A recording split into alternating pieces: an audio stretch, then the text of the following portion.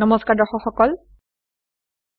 কিকেডত electric rule check আৰু netlist প্ৰজন্মৰ ওপৰত স্পোকেন টিউটৰিয়েললৈ স্বাগতম এই টিউটৰিয়েলত আমি শিকিম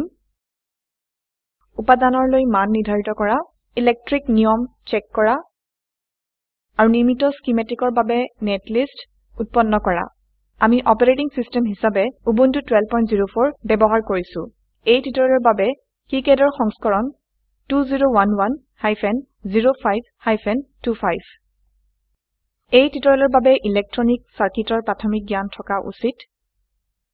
ব্যৱহাৰকাৰীয়ে কিকেডত সাৰ্কিট স্কিমেটিক ডিজাইন কৰাও জানিব লাগিব প্ৰাসংগিক টিউটৰিয়েলৰ বাবে অনুগ্ৰহ কৰি এই লিংকটো spoken-tutorial.org পৰিদৰ্শন কৰক কিকেড আৰম্ভ কৰাৰ বাবে উবুন্টু ডেস্কটপ পৰ্দাৰ ওপৰৰ বাওঁফালে কোণলৈ যাওক প্ৰথম আইকনত ক্লিক কৰক যি ড্যাশ হোম হয় অনুসন্ধান টেবত কিকেড লিখক আৰু এন্টাৰ টিপক ই কিকেডৰ প্ৰধান উইন্ডো খুলে ইস্কিমা টেবত ক্লিক কৰক এটা তথ্য ডায়লগ বক্স প্ৰদৰ্শিত হয় আৰু ই কয় যে ই স্কিমেটিক বিচাৰি নাপায় ওকেত ক্লিক কৰক আমি আগতে নিৰ্মিত কৰি থোৱা project1.sch ফাইল ব্যৱহাৰ কৰিম ফাইল মেনুলৈ যাওক আৰু ওপেনত ক্লিক কৰক পছন্দ ডিৰেক্টৰীৰ পৰা project1.sch নিৰ্বাচন কৰক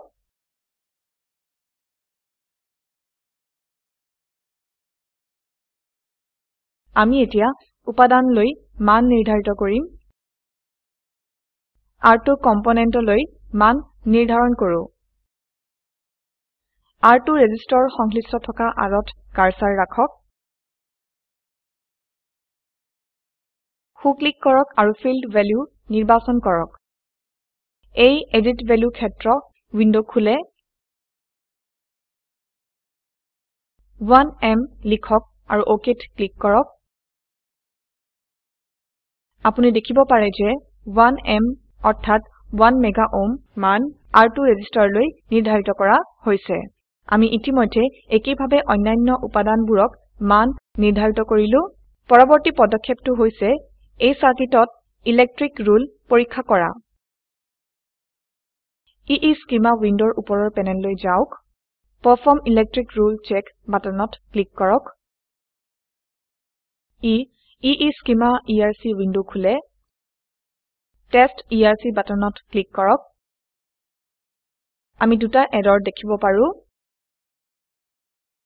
উভয় এৰৰে কয় যে টাৰ্মিনেলত কোনো শক্তি উৎস নাই ক্লোজ বাটনত ক্লিক কৰক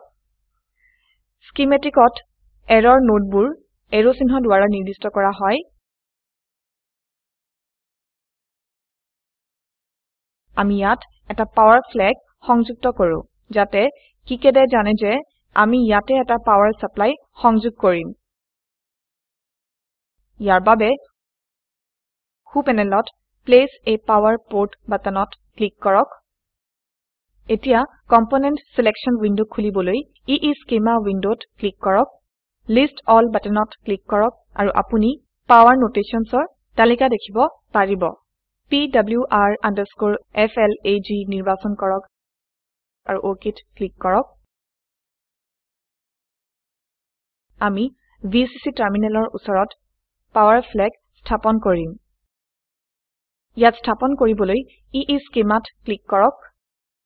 যেহেতু এনে ধৰণৰ দুটা এৰৰ আছে আমাক দুই ধৰণৰ পাৱাৰ ফ্লেগৰ প্ৰয়োজন হয় পাৱাৰ ফ্লেগত কাৰ্সাৰ ৰাখক আৰু তাৰ পিছত ইয়াক কপি কৰিবলৈ C টিপক স্থল টাৰ্মিনেলৰ ওচৰত এই পাৱাৰ ফ্লেগ ৰাখক এতিয়া আমি তাৰৰ সৈতে পাৱাৰ ফ্লেগ সংযোগ কৰিম হু পেনেললৈ যাওক আৰু প্লেস a ৱায়াৰ বুটামত ক্লিক কৰক এতিয়া VCC টাৰ্মিনেললৈ পাৱাৰ ফ্লেগ সংযোগ কৰক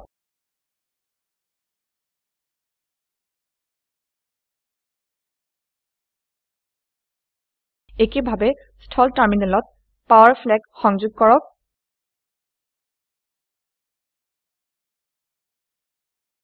আমি এতিয়া নিশ্চিত কৰিবলৈ আৰু এবাৰ স্কিমেটিক ইআৰচি ৰান কৰিম ইয়াৰ বাবে ইস্কিমা উইন্ডোৰ ওপৰৰ পেনেলত থকা পাৰফৰ্ম ইলেক্ট্ৰিক ৰুলছ চেকত ক্লিক কৰক ইস্কিমা ইআৰচি উইন্ডো খুলে টেষ্ট ERC বাটনত ক্লিক কৰক আমি দেখিব পাৰো যে কোনো এৰৰ নাই ক্লোজত ক্লিক কৰক এতিয়া আমি নেটলিষ্ট উৎপন্ন কৰা চাও নেটলিষ্টে আপোনাক উপাদানৰ আৰু নোডৰ সম্পৰ্কে তথ্য দিয়ে যিয়ে হিহতক একেলগে সংযোগ কৰে আমি এই টিউটৰিয়েল আগবঢ়াত আমি নেটলিষ্টৰ ব্যৱহাৰ চাম নেটলিষ্ট উৎপন্ন কৰিবলৈ ওপৰৰ পেনেললৈ যাওক নেটলিষ্ট জেনাৰেশ্যনৰ বাটনত ক্লিক কৰক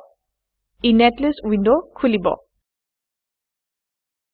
এই উইন্ডোত ট্যাব আছে যিয়ে আপোনাক বিভিন্ন ফৰমেটত নেটলিষ্ট উৎপন্ন কৰিবলৈ অনুমতি দিয়ে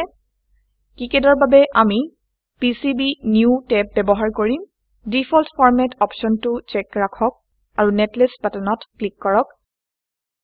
মন কৰিব যে ই নেটলিষ্ট ফাইলটো project1.net নামৰ সৈতে সংৰক্ষণ কৰে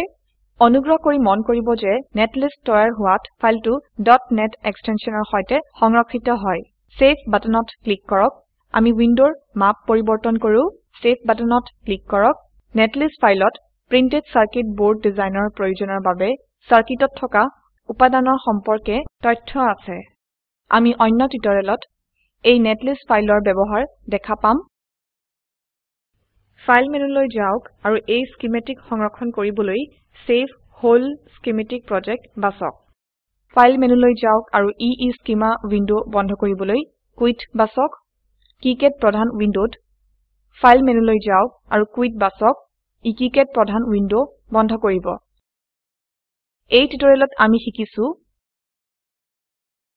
উপাদানবোৰলৈ মান নিৰ্ধাৰিত কৰক সাৰ্কিট স্কিমেটিকত চেক কৰা আৰু এৰৰ বাবে সংশোধন কৰা